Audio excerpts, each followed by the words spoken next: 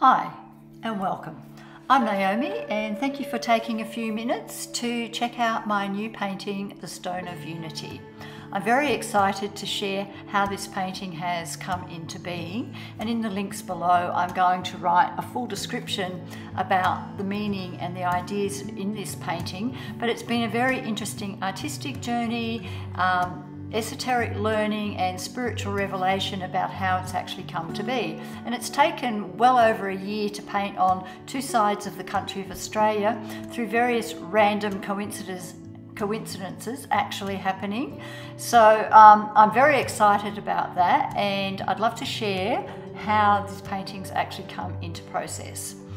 There are so many different links and things that happened with this piece out of my conscious awareness necessarily at the time, but as I've gone through and then I've discovered more things, so that makes it even more exciting and profound to me, from the fact that I was very involved in my esoteric learning studies. I was interested in the number 13, which translates actually into love and unity.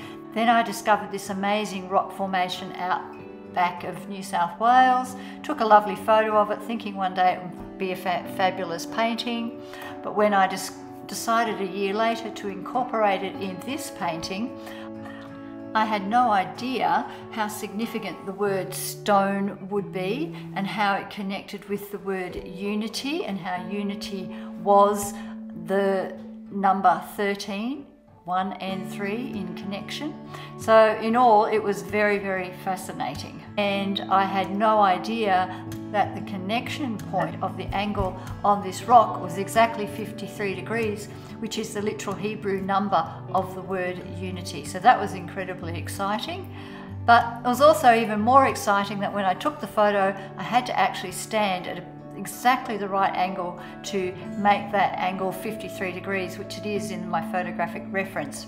And even more exciting was that the esoteric Pythagorean triangle, at the point of conception at the vertical line and the hypotenuse, the angle is actually 53 degrees. So there just seemed to be so many amazing spiritual coincidences aligned with painting this painting, which had me very, very excited. So stay with me now as I show you how I actually did paint it.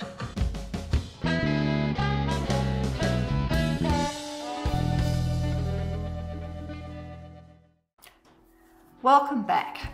So now let's have a look at the time-lapse video of how I've actually gone about creating this piece, and talk it through step by step and see how I've arrived at the final conclusion. I've been very interested in the number 13. Now that's the card of death in the tarot, so I wanted to explore that idea a little bit more. So I had a stencil that had 13 turrets in the square, and the square also is the cube of space in Kabbalah. So I was very interested in this concept. So you can see I've actually done a stencil in turquoise blue green, which is actually the colour on the tarot card of death.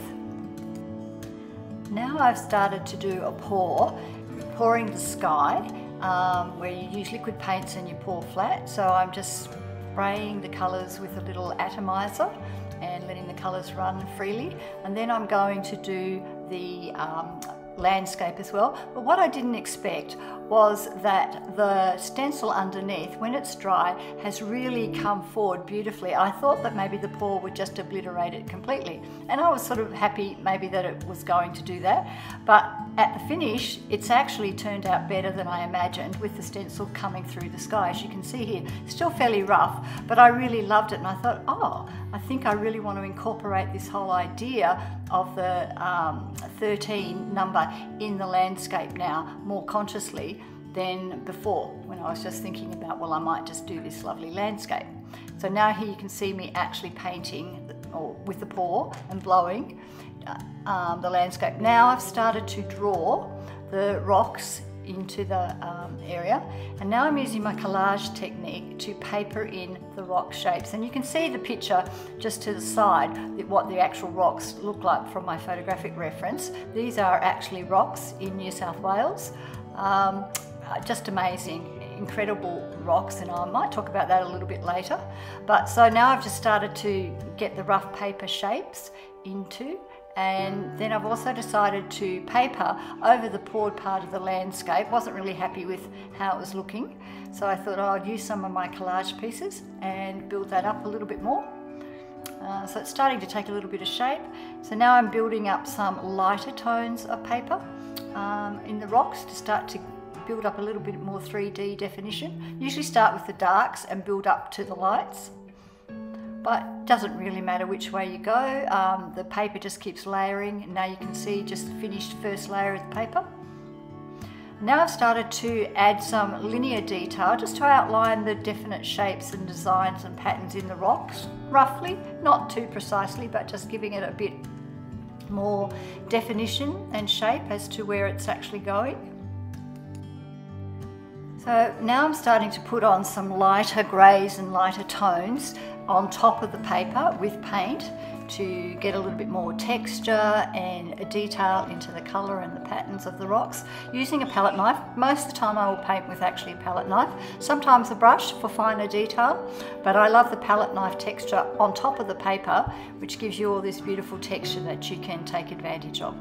So looking very quick here, but I've been doing a lot of painting, putting in tones, shapes, details, patterns, colours, building up the rock to have a much more realistic feel. And it's a process of, you know, going back and forward with the tones and the shapes till you feel that you've achieved the result that you want. So it doesn't always happen right the first time, so you have to necessarily go back and adjust this piece, adjust that piece, fiddle here, fiddle there. Looks very quick, but trust me, it actually takes a long time. But they're starting to shape, and I'm starting to feel quite happy with how they're progressing. Okay, so we're carrying on. I'm building up a bit more colour and pattern and shape now. Decided to warm the rocks up a little bit. I was working on a lot of grey tones before, but now I'm sort of adding in some warmer, sort of browner sort of colours and trying to define the shapes and in the rock a little bit more. So I've got through that bit, and then I've had a look, and I've decided that I thought the sky was too unresolved. It looked a little, maybe just a bit too messy, for want of a better word. So I've decided to brush with paint over the sky and soften it down and blend the cube of space with my 13 turrets into it a little bit more in a subtle format, and just to even out the sky tones, make them look a little bit more turquoise and soft and lighter. So I've done that, and then I decided that the horizon line on the landscape wasn't quite balanced enough, so I'm building that up a little bit more in the background, just to give it a little bit more of a even fall through the distance there, and making it feel like it works with the rocks a little bit better. I'm far happier with the sky now. Looks softer, looks blended. I like the shapes in the sky. I've highlighted a few of them a little bit more.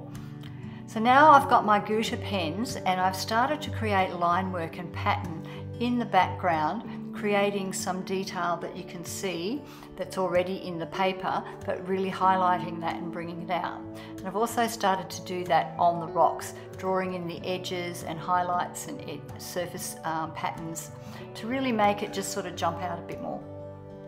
Now I've decided to put the constellation of Orion in the top corner of the painting. Very significant actually. So I didn't want it to stand out too much, so I've just used the template and then actually put the shapes in as dots or like stars as a constellation, and I'm using my Gouache pens to apply those. And then I'm going to just connect up the dots with the pens just to suggest the constellation without sort of making it too obvious in the sky. So here I'm just joining all the dots, as we say, to create that constellation there. So I'm pretty happy with that. So then down on the other side of the painting, I decided that we would have the moon low on the horizon to complement Orion in the sky. So here's my final painting, the Stone of Unity. And as discussed earlier, all the amazing, exciting coincidences and how I've come to paint it have now been shared with you. I hope you enjoyed watching it. If you have, please like and subscribe and check out all my other videos on different paintings that I have painted, and keep a lookout for new pieces that are going to be coming soon as well. Thank you for taking the time, and I hope you enjoyed it. Have a great day. Bye for now.